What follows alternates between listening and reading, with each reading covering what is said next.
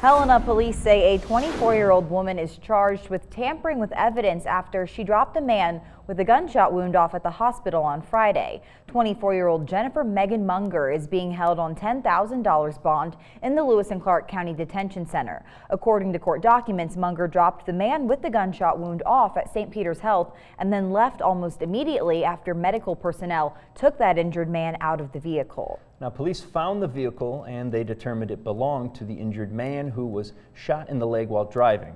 Court documents say Munger admitted she left the hospital because she was worried she would be arrested for other ongoing criminal charges, and she and another person tried to hide the vehicle.